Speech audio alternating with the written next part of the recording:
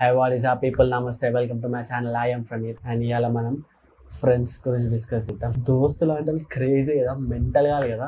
మనమే మెంటల్ అంటే మన అంటే ఇంకో ఐదుగురు ఉంటే ఆ గ్యాంగ్ మొత్తం ఎట్లుంటుంది, లొల్లి హంగామా ఉంటుంది. మస్తు ఉంటుంది దోస్తులతో టైం పాస్ చేస్తుంటే. ఆ గ్యాంగ్ ఇట్లా మంచిగా ఉందనుకోర్రి, మస్తు మజా వస్తుంది మీకు.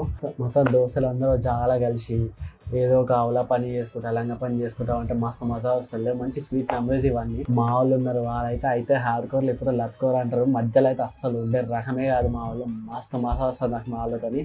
సో ఇట్లా మీ గ్యాంగ్ ఇట్లా అందరూ పాజిటివ్ వైబ్స్తోని, పాజిటివ్ యాటిట్యూడ్తో ఉంటే మీ ఫ్రెండ్షిప్ స్ట్రాంగ్ ఉంటుంది. సో దోస్తులు మస్తు ఇంపార్టెంట్ రోల్ ప్లే చేస్తారు మన లైఫ్లో. అండ్ లైఫ్ లాంగ్ మన నెంబర్ ఉంటారు వాళ్ళు. కానీ కొంతమంది నీచ్ కమ్యూనిగాలు ఉంటారు. అట్లాంటి వాళ్ళు ఎవరు, ఎట్లాంటి దోస్తులను అవాయిడ్ చేయాలో ఇవాళ నేను మీకు చెప్తా. సో లేట్ చేయకుండా వెళ్ళిపోదాం మనం వీడియోలకి. మన ఫస్ట్ టైప్ వచ్చేసి ద నెగటివ్ వన్. ఇట్లాంటి వాడు పక్కా ఉంటాడు ఎవడో ఒకడు గ్యాంగ్లా. వాడు ఎప్పుడో నెగటివ్సే మాట్లాడతారు. నెగటివ్ వాని ఇంట్లో ఉన్న నెగిటివిటీ మొత్తం మన దగ్గర తెచ్చి పెడతాడు, లేకపోతే వాని నెత్తిలో ఉన్న నెగిటివిటీ మొత్తం తెచ్చి మన మీద వేస్తాడు. ఆల్వేస్ నెగటివ్ ఉంటాడు. ఇట్లా అవుతుందిరా అంటే లేదు, ఇట్లా కాదు, నెగటివ్ అవుతుంది, నాకు చిన్నప్పటి నుంచి అట్లా అవుతున్నాను అనేటోళ్ళు ఉంటారు నెగటివ్ ఫ్రెండ్స్. వాళ్ళ దగ్గర పోతుంటేనే మీకు ఇట్లా నెగటివ్ వైబ్స్ దాకుతుంటాయి. అట్లాంటి వాళ్ళని 100% మీరు అవాయిడ్ చేయాలి. మీకు ఇప్పుడు ఉన్నారని తెలిస్తే మెల్లగా కట్ చేసి పడేయారు. ఎందుకంటే వాళ్ళు చాలా టాక్సిక్. వాళ్ళు ఒక్కసారి ఆ నెగిటివ్ అని పక్కన దండేసారు అనుకోరు, చెప్తున్నా కదా, ఫుల్ పాజిటివిటీ ఉంటుంది మీ గ్యాంగ్లో. ఎక్కడలేని ఒక రిఫ్రెష్మెంట్ వస్తుంది, ఒక పాజిటివ్ వైబ్ వస్తుంది, ఒక జాయ్ ఫీలింగ్ వస్తుంది. చాలా ప్లెజెంట్ అండ్ పీస్ఫుల్ కూడా ఉంటుంది. నేను ఎక్స్పీరియన్స్తో చెప్తున్నా. సో నెగిటివ్ పీపుల్ని మ్యాక్సిమం అవాయిడ్ చేయాలి. మళ్ళీ సెకండ్ టైప్ ఏమో ద సెల్ఫిష్ వన్. వీళ్ళు చోర్ సాలేగాలు ఉంటారు. మీరు హ్యాపీగా సినిమాలో శంకర్ గారిని చూసిర్రా? రాత్రి టైంలో సీనియర్స్ వస్తారు ఈ జూనియర్ వాళ్ళని బచాయించడానికి. అప్పుడు శంకర్ గారు ధన్యమని ఉరికిపోతాడు. అట్లాంటి లఫ్డ్ గాళ్ళు, సెల్ఫిష్ గాళ్ళు ఎప్పుడు వాళ్ళ గురించి ఆలోచిస్తారు. మీ గ్యాంగ్ మొత్తమైన డీప్ షిట్లు ఉందనుకోర్రి, వాళ్ళు పుట్టి వాళ్ళే బయటికి రావాలని ఆలోచిస్తారు, మీ గురించి అసలు ఆలోచించరు. సో సెల్ఫిష్ వాళ్ళని దూరం పెట్టుర్రి. మళ్ళీ third one the one with no motivation. వీళ్ళు ఉంటారు కదా కొంతమంది, ఏదైతే అది అవుతుంది అనేటోళ్ళు, గో విత్ ద ఫ్లో అనేటోళ్ళు. లైఫ్ మీద ఒక మోటివేషన్ ఉండదు, ఒక స్కోప్ ఉండదు. ఇది అచీవ్ చేయాలి, ఈ స్టేజ్కి పోవాలి, నేను ఆ లెవెల్లో ఉండాలి నేను అని ఒక డ్రైవ్ ఉండదు, ఒక మోటివేషన్ ఉండదు చూడు.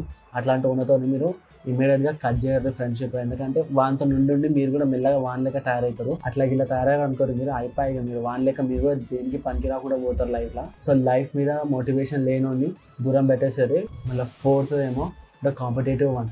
ఫ్రెండ్స్ మధ్యలో కాంపిటీషన్ ఉండడం ఇస్ క్వైట్ కామన్. అది హెల్తీ కాంపిటీషన్. కొంతమంది చోర్ సాలేగాలు ఉంటారు. ఎట్లా అంటే సపోజ్ మీరు ఒక జాబ్ చేస్తుర్రు, అయితే మీ ఫ్రెండ్ గారు ఇంకోడన్నా నువ్వు జాబ్ చేస్తున్నావా, నేను నీకంటే మంచి జాబ్ తెచ్చుకొని చూపిస్తాను, తెచ్చుకుంటాడు job. That is well and good. కానీ వాడు ఏం చేస్తాడు తెలుసా, కదా మిమ్మల్ని నువ్వుకే తొక్కినట్టు మాట్లాడుతుంటాడు. నువ్వు ఇంతనే సంపాదిస్తున్నావు, నేను ఎంతగా సంపాదిస్తున్నావు, ఇంకా నువ్వు నాకంటే ముందు నుంచి జాబ్ చేస్తున్నావు, వేస్ట్ నువ్వు, అది ఇది అని ఇష్టం వచ్చినట్టు మాట్లాడతాడు. అట్లాంటి వాళ్ళతో దూరం ఉండదు. ఎందుకంటే వాళ్ళు ఎప్పుడు మీకు కాంపిటీషన్ ఇవ్వాలనే చూస్తారు, మిమ్మల్ని తొక్కాలనే చూస్తారు. దానివల్ల మీ మెంటల్ హెల్త్ మీద చాలా ఇంపాక్ట్ పడుతుంది. మీరు కూడా మెల్లగా ఆ డిప్రెషన్ జోన్లోకి వెళ్ళిపోతుంటారు. ఏంది నా లైఫ్లో ఏమైతలేదు, వాడేమో అంత పైకి వెళ్ళిపోతుంది, నేను పోలేను అని. సో కాంపిటేటివ్ ఫ్రెండ్స్ని పెట్టుకోకరు మీ లైఫ్లో. ఫ్రెండ్లీ కాంపిటీషన్ ఉండడం ఈజ్ హెల్దీ. కానీ ఇట్లాంటి గలీజ్ పనులు చేసేటోళ్ళతో ఫ్రెండ్షిప్ చేసుకోరు. మీరు కట్ చేసి పడేరు అని మీ మెంటల్ హెల్త్ ఎఫెక్ట్ అవుతుంది. దానివల్ల మీ కెరీర్ కూడా ఇంపాక్ట్ అవుతుంది. సో ఎవరైతే ఎంకరేజ్ చేసే వాళ్ళు ఉంటారో ఇట్టి వాళ్ళనే ఫ్రెండ్స్ చేసుకోర్రు మీరు, ఇట్లాంటి వాళ్ళని చేసుకోకూడదు. మళ్ళీ ఫిఫ్త్ ఏమో ద యూజర్. వీళ్ళు చోర్ సాలేయాలి, మిమ్మల్ని వాడి మీ రసం మొత్తం పిండేస్తారు. వాళ్ళ ఫైదా కోసం ఎంత వాడతారంటే అంత వాడతారు. మీరు కూడా నో చెప్పలేరు, బికాస్ మీరు ఫ్రెండ్షిప్ అనుకుంటారు. కానీ ఆ ఫ్రెండ్షిప్ ఉండదు, బొంగు ఉండదు వానికి. వాడు మాత్రం మిమ్మల్ని అవసరం కోసమే వాడుకుంటాడు. ఏదైనా ఉండొచ్చు అది, పైసల విషయం కానీ, అసైన్మెంట్లు కానీ, రికార్డులు కానీ, ఏదైనా వాని ఫైదా కోసం మిమ్మల్ని వాడతాడు అంతే. ఇంకా దేనికి వాడు. మీకు ఏదైనా అవసరం వస్తే కూడా ఇంత పెద్ద హాత్ ఇచ్చి పోతాడు, కానీ మీకు మాత్రం అస్సలు హెల్ప్ చేయడు. సో ఇట్లాంటి యూజర్స్ ఉంటారు కదా, వాళ్ళని దూరం పెట్టేవారు. ఎందుకంటే వాళ్ళు మిమ్మల్ని ఫుల్ ఫ్లెడ్జ్డ్గా ఏం చేస్తారు, ఎక్స్ప్లాయిట్ చేస్తారు మిమ్మల్ని. సో ఇట్లాంటి వాళ్ళని దూరం పెట్టారు. సో ఈ ట్రైట్స్ అన్ని మనకి ఇమీడియట్గా తెలియదు కదా, మెల్లమెల్లగా వాళ్ళతో ఇంటరాక్షన్ జరుగుతూ ఉంటే తెలుస్తుంటుంది. అప్పుడు తెలుస్తున్నప్పుడు మెల్లమెల్ల మీరు వాళ్ళని కట్ చేసుకుంటా పోవాలి. ఎందుకంటే అట్లాంటి వాళ్ళు మీ లైఫ్లోకి వచ్చారు అనుకోరు, ఇక మీ లైఫ్ మొత్తం టాక్సిక్ అయిపోతుంది.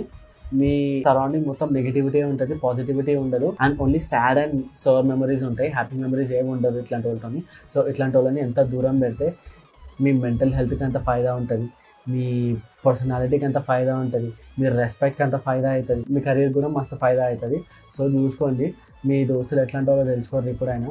ఎవరైతే వాడుకుంటున్నారో, ఎవరైతే నెగిటివ్ ఉన్నారో, ఎవరైతే సెల్ఫిష్ ఉన్నారో, మోటివేషన్ లేని వాళ్ళు ఉన్నారో, ఇట్లాంటి వాళ్ళని మెల్లమెల్ల కట్ చేయరు. ఎందుకంటే ఒకటేసారి కట్ చేయలేము కాబట్టి మెల్లమెల్లగా వాళ్ళని మీ లైఫ్లో కట్ చేసుకుంటా పోయి మీకు మస్తు బెనిఫిట్ అవుతుంది. అండ్ ఇలాంటి వీడియోలు ఇంతే గైస్. మీకు ఈ వీడియోకి ఇలా నచ్చితే లైక్ చేయరు, షేర్ చేయరు. ఇంకెట్లాంటి వీడియోస్ కావాలో కింద కామెంట్ సెక్షన్ అని చెప్పరు. అట్లనే సబ్స్క్రైబ్ చేయరు, అట్లనే పక్కన ఉన్న గంట కొట్టరు. ఎందుకంటే నేను నెక్స్ట్ టైం వీడియో పెడితే మీకు ఇమీడియట్గా నోటిఫికేషన్ వస్తుంది. నెక్స్ట్ టైం ఇంకో మంచి కథ నా వీడియోలో కలుసుకుందాం. అప్పటిదాకా take care, good bye, piece.